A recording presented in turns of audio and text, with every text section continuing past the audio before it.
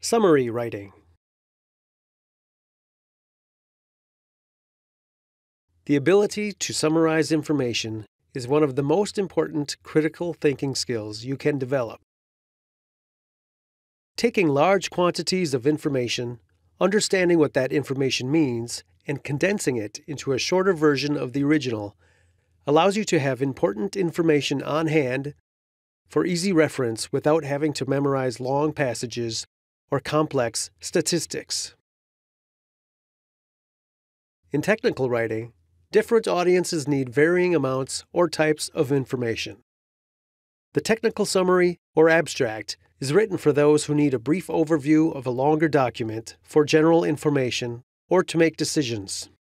For whatever purpose, writing summaries is a task that many think is easy, but in actuality can be quite challenging. Process and hints to summary writing. The biggest problem with summary writing is deciding what to include and what to leave out. A bit of instruction on the process to follow, along with useful techniques, will have you writing expert summaries in no time. Number 1. Read the piece to be summarized for understanding without editing. Make sure you understand the content, including major and minor sections, as well as the overlying message being conveyed. Look closely at topic sentences and keywords repeated throughout. Number 2. Read through the material and cross out useless information while underlining what you believe to be the most important points, even if those points are words or phrases. Process and hints to summary writing. Continued. Number 3. Write your summary in your own words. Follow both the organization of the original as well as its tone, though you need to make sure your own point of view is objective. Opinions should not appear in a summary. Any words or phrases from the original need to be properly documented and punctuated. Number 4. Your summary should be 15 to 20% of the length of the original. Number 5. Be sure to go back when you've finished your summary and compare it to the original for accuracy. Example. For nearly 1400 years, Islam, though diverse in sectarian practice and ethnic tradition, has provided a unifying faith for peoples stretching from the Atlantic to the Indian Ocean and beyond.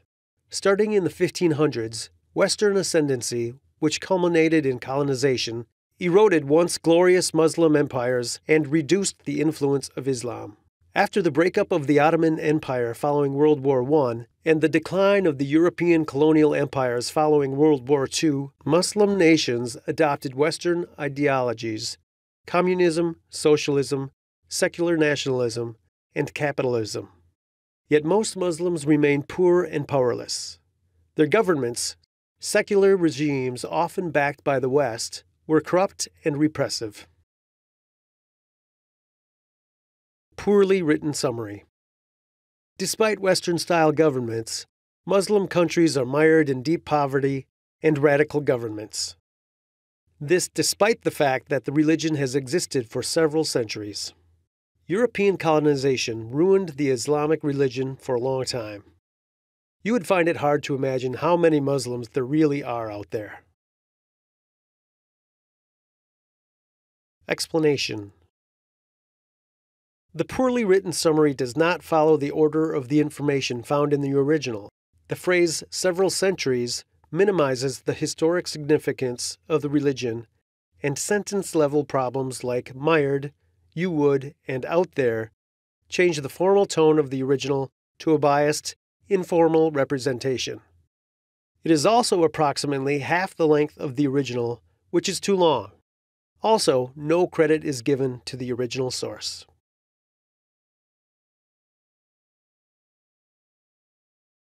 Well-written summary.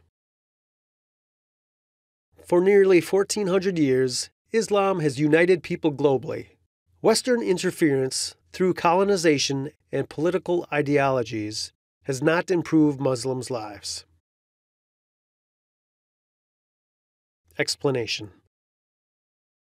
This summary follows the order of the original, maintains the original tone, is approximately 20% of the original's length, and is properly documented and punctuated.